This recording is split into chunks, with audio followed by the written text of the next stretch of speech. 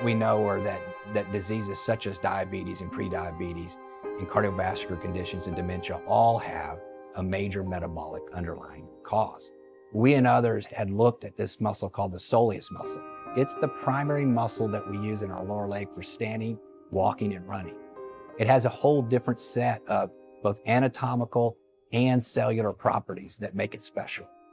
So what we learned was that if you can activate the muscle through a specific type of way, then it will use more energy than normal. It looks simple from the outside, but sometimes what we see with our naked eye isn't the whole story. The specific type of soleus contractions that we developed and have been testing, we call a soleus push-up. You can do it while sitting, which we know we do a lot of since the average person sits about 10 hours a day. From the outside, if you were to zoom in on the ankle, it would look a lot like if you're walking, such that the ankle is bending and the heel is rising.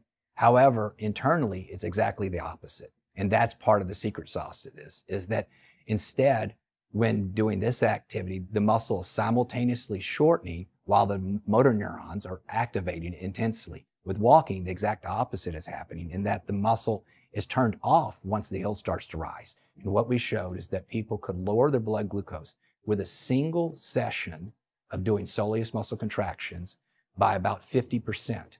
And the magnitude rivals what you would see in the hours after exercise or any other type of therapy. And we don't know of any therapeutic approach, even the strongest pharmaceuticals, that come close to raising metabolic rate as much as activating 1% of your body's weight through sustained soleus contractions. What we developed was a way that people can sustain muscle contractile activity for hours, not minutes.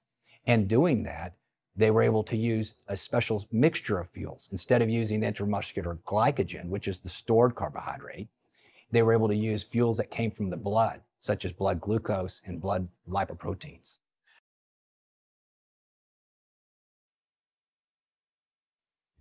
First point is simply sit in a chair where you're comfortable. It's okay to not have to sit straight up. You lean back, put your feet underneath your knees such that if we were to draw a straight line from the tip of your toes to the tip of your knee, it would be lined up pretty well. The second point is that I want you to picture your ankle joint. Sometimes this is where it's good to have a friend who might put their hand both on the top of the foot and on the front of the ankle, right where the ankle is straightening up. So if you picture the foot and the ankle coming together, what you're really doing is you're just straightening that joint. You're straightening it out. And so that's the motion that you should think about, okay? That'll help you avoid a lot of mistakes that we'll talk about later that I see some doctors putting videos up for their patients or doing incorrectly, all right? And so the next point is that as you do that, picture that you're lightly pressing against the ball of the foot, which is where the toes insert into the foot, that MTP joint. Just press lightly as you're straightening up that ankle. That's a good thing. You don't want to press too hard, otherwise you'll start to use your upper leg muscles. We want all of these muscles in the thigh completely relaxed. Then the next point is that you want to do a smooth dynamic motion. The rate can vary quite a bit. But what we really want to think about is move it such that you're going in a fluid motion like I'm doing here with my leg. It's just going up and down, up and down. Very smooth, fluid motion, okay? Don't jerk it, okay? You don't need to jerk and pause. Again, there's some points that we'll talk about later. And that the rate that we're doing it at right now is about 60 per minute. In other words, 1 per second. So you could count 1001, 1002, 1003, 1004. That's a good rate to go. It's a nice smooth motion to start with. With time, you'll be able to vary that based on personal preferences.